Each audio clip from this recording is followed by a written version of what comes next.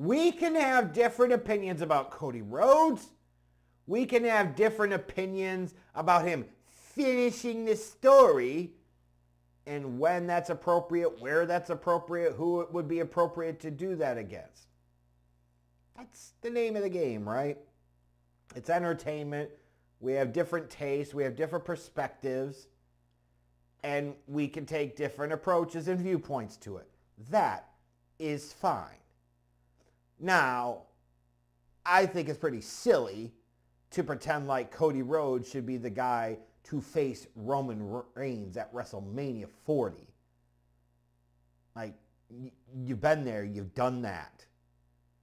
The WWE, respectfully last year, made the right decision to not put the belt on Cody Rhodes because, frankly, the finish the story angle really doesn't make a whole lot of sense. If the first time he gets that shot at Mania, he wins it, it's not very compelling. It's not very Dusty-like, if you will.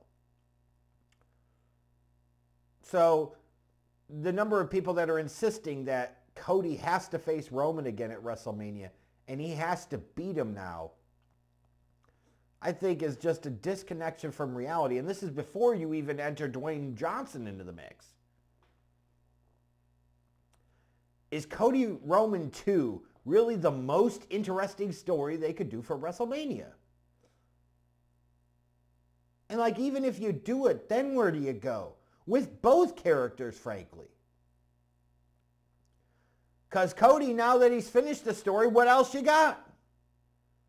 Roman, his whole identity as a tribal chief, and especially as the head of the table, revolves around that title. Then where do you go with him? So we can agree to disagree, and you could just be wrong. That's fine. But it is clearly obvious. The more interesting, the more compelling, the more appropriate WrestleMania 40 Night 2 main event is The Rock versus Roman Reigns for the title. I don't even know how this is an argument. I don't even know how people can sit there and say that this isn't the big money match, that this isn't the Mania main event match. How could you look at Cody Rhodes versus Roman Reigns? This is not even a slight to Cody Rhodes. Because frankly, if you put LA Knight in that thing, I'd be saying the same fucking thing pretty much. I'd be saying, you could do LA Knight versus Roman Reigns at WrestleMania 40, or you could do Dwayne "The Rock" Johnson versus Roman Reigns at WrestleMania 40. It'd be the same fucking thing. If I'm going to get the guy that kind of sort of rips off The Rock, then I might as well get the real fucking shebang-a-bang. No. Rock versus Roman is a WrestleMania 40 main event match, full stop, period. Well, Rock will be blown up with a woo-doo-doo. Gives a fuck. It's about star power. It's about presence. It's about storytelling. And there are so many more interesting, compelling layers you could tell to a Rock and Roman story than a Cody versus Roman story. Like I said, people can think what they want about Cody needing to beat Roman in the main event at WrestleMania 40, and they're just wrong. Right? Oh, opinions can't be wrong. Yes, they absolutely can be. They absolutely certainly can be. If somebody says, I think Dino Bravo was a really good wrestler, that's an invalid opinion. Bang, bang, smoke him if you got him. Why? Because he's dead. But I'm starting to see, over the past week or so, some truly dog shit shifting here. And entertaining of conversation about a triple threat match between Cody Rhodes, The Rock, and Roman Reigns for the title at WrestleMania 40. And I would think whether you are Team Cody at 40 to take on Roman, or you're like me, Team Rock at 40 to take on Roman, I would think we've got to be pretty united here. And saying a triple threat match at Mania between the three of them would be just about the stupidest fucking thing that WWE could possibly do. Like, look, I wouldn't agree with doing Cody versus Roman, but at least it makes sense.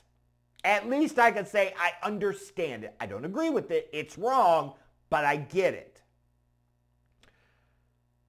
Interjecting Cody Rhodes into the middle of The Rock and Roman Reigns.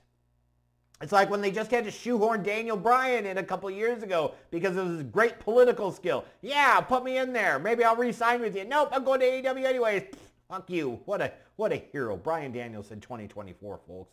America's greatest politician. But you remember how awkward that shit kind of was? Instead of being able to just focus on Edge and Roman Reigns, now you got to worry about Daniel Bryan. As a general rule, I don't like triple threat matches. I don't like triple threat stories. I think it's really stupid when WWE books themselves into this type of box. But even beyond that, just imagine how much of a square peg in a round hole Cody Rhodes is going to feel like. He's going to just feel like an interruption. He's going to feel like a distraction. He's going to feel like a layering on to an unnecessary degree. He's going to feel like a force into that story, like he was fucking Charlotte Flair. Remember back, what was it, WrestleMania 35? Becky and Ronda was the story. Becky and Ronda was the match. And they just had to fucking put Charlotte Flair in that shit, and it ruined every goddamn thing. 5 years later, this would be the same damn situation. Having Cody, Rock, and Roman would not work. You run the risk of potentially dividing your audience in another direction. You're going to have some Cody, some Rock, some Roman. Just no. The storytelling would be all discombobulated, disjointed. Like, the people that are suggesting this at this point, I feel like are almost suggesting it as a way to kind of troll, even if they don't realize they're doing it, because they're so intent on having Cody face Roman in the main event at 40.